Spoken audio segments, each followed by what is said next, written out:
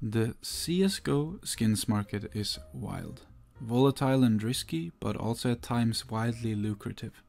Today we are talking about a small but also crucial part of the skins market, cases. So what are cases? Nah, I'm just kidding, we aren't going that far, I assume you know what cases are. But which cases should you buy, and which are the best to avoid? Which cases are past their prime and which are just getting started? What is the rare drop pool, and why are cases from there your best bet? Join me in today's video, where all of this and more will be made clear. Let's dive right into it by going over the rare drop pool. At any given time, we have 5 cases that are actively being dropped in Csgo, whilst all the rest of the cases sit in the rare drop pool. Each time you receive a case as a drop, it has a 99% chance to come from the active pool and a 1% chance to come from the rare drop pool. From those numbers alone, I guess you already figured out why the best bet for an investor is the rare drop pool cases, since those are going to eventually fade off in supply but still have demand.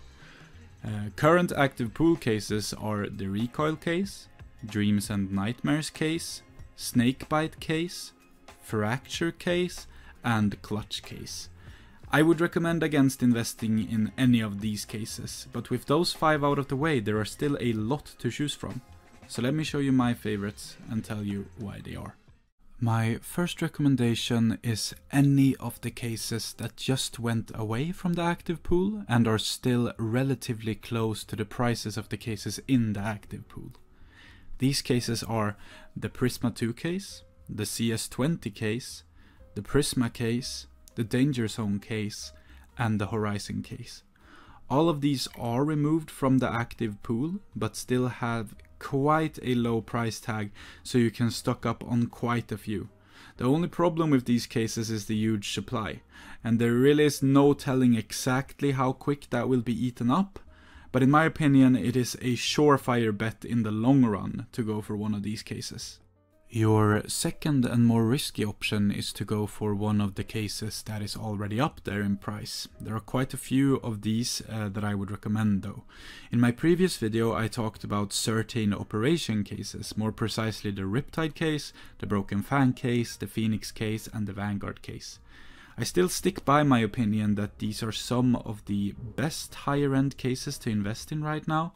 But I would also give a fair shout out to the Chroma series cases, since they have the OG knives in the Chroma finishes, stuff like the Karambit Sapphire, M9 Ruby, so on and so forth. Because of those knives, I consider any Chroma case a good investment too.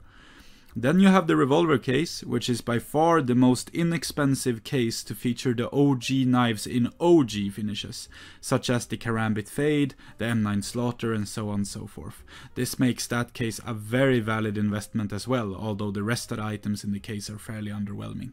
I would avoid super expensive cases, such as the Bravo, Weapon Case 1, and Hydra Case, since cases like these are already at a peak and have been sitting very consistently up there, if you compare them to other cases that have tripled or even quadrupled in price in the same time span.